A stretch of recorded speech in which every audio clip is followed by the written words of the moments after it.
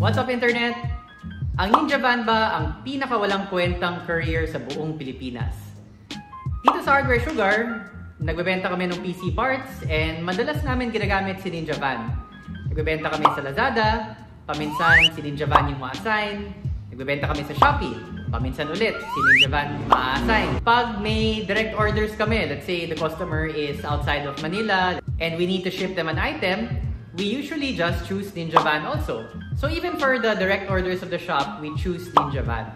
The thing is though, lots and lots of people really hate Ninja Van. Paminsan may mga customers pag marinig nila na ay si Ninja Van yung courier, sir pwedeng iba na lang kasi mawawala yung item, hindi makakarating.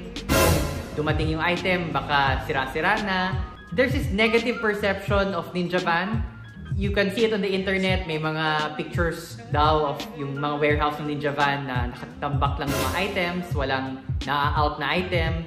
That is a common perception. We've seen it online, we've had customers complain to us about it. But really, is Ninja Van that bad? Is Ninja Van a bad ninja? So everything here is based on our experience. We'll start with the good because there are some good points about Ninja Van. Una, mura talaga sila kumpara sa iba. For example, this is one of our small items on Shopee where both shippers, Exposed and Ninja Van, are enabled. Exposed costs 80 pesos. That's the base shipment fee. How much is Ninja Van? Kalahati lang, 40 pesos. And this is also what we've found when we also do our direct shipping. We ask for a quote from other shippers, pero when it comes to the Ninja Van quote, mas mura talaga sila.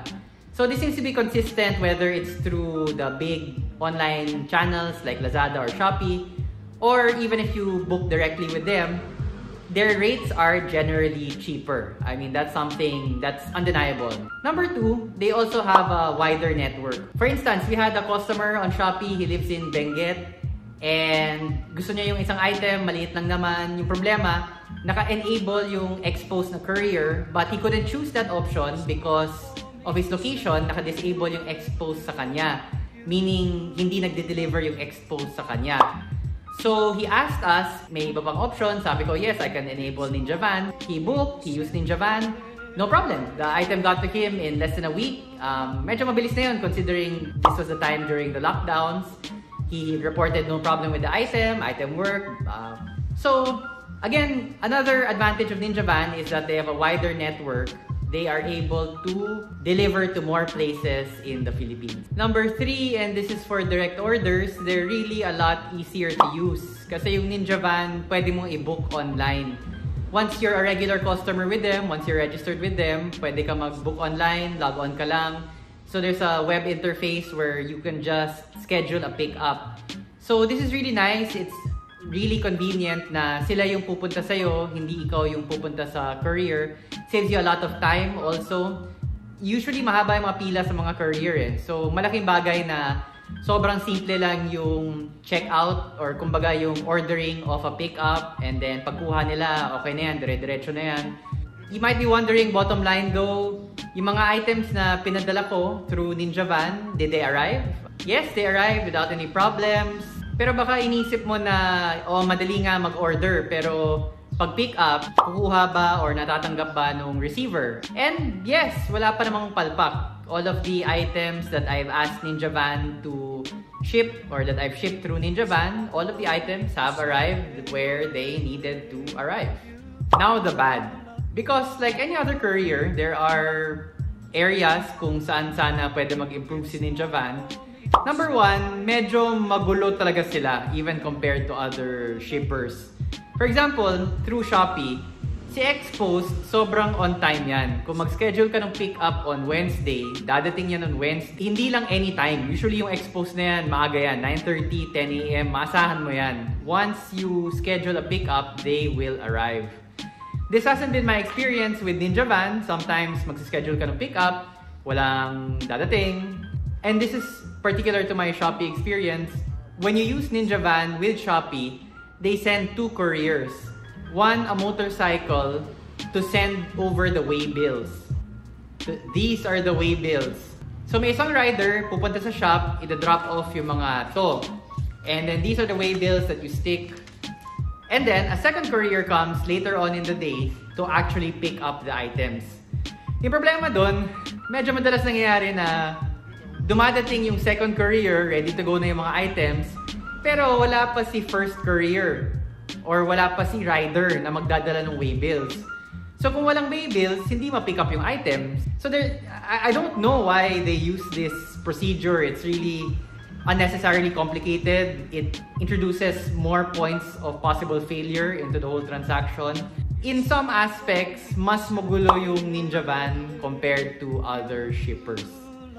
Another example from our own experience is one time they didn't pick it up. There was an item scheduled to go out, they didn't pick it up. This was a direct order with the shop. So yung ginawa ko, naganap ako online, tapos may drop-off points pala yung Ninja Van. I don't know kung tinuloy nila to because this was like 2 years ago, a year and a half ago. The one I'm talking about, the one I brought my item to, was in SM Makati. So I had a staff bring the item. It was a computer case, all packed, ready to go, to the drop-off point, and they wouldn't accept it. Yung unang dahilan kasi hindi daw masyadong malaki. They only accept small items. And then, tinanong ko, wala naman nakalagay dito, drop off your item. Wala naman nakalagay na max, diba? Max size, max weight. And then, biglang nagbago yung dahilan. The reason suddenly became kung ba't di nila matanggap, ba't di nila makuha yung item, is wala silang tape measure and weighing scale. So, di ba parang logistics company kayo, yung drop-off point na kayo mismo nag-organize, walang pangtimbang, walang pangsukat, medyo, I think that really shows na paminsan, medyo disorganized rin talaga si Ninja Van. They should work on that. Just basic things like that. If you put up a drop-off point, I mean, make it clear what is being allowed at the point. And number two, make it possible for the employees there to actually accept the items that you said are acceptable through the drop-off point. So yes, organization-wise, Ninja Van can improve. On the quality of the deliveries, yes, paminsan we get reports that, there's cosmetic damage to the item, the box is kind of beat up when it gets to the customer. Pero in fairness, hindi lang naman kay Ninja Van nangyayari yun eh. I mean, that happens also with other couriers. So it's unfortunate, but it's not unique to using Ninja Van. From our personal experience though, this happened with a direct order. We had one item na pagdating kay customer, bukas na. And, especially for PC parts, people don't like that. They want it sealed, they want it packaged as much as possible in original, the way you got it from the supplier, ganun rin dapat yung bigay mo sa customer. Kasi takot yung mga tao na either peke yung item sa loob kasi nabuksan na, or sira na, pinalitan lang, hindi na brand new. So, a lot of issues, a lot of insecurities when it comes to PC parts. So, people really want them sealed. When we shipped it, the item was sealed. But, nung dumating kay customer, apparently nabuksan na ni Ninja Van. And, well, long story short, the customer rejected it, he sent it back. Sobrang hassle nun for us, sayang yung item. Sana hindi na lang binuksan ni Ninja Van. They did not ask for our permission.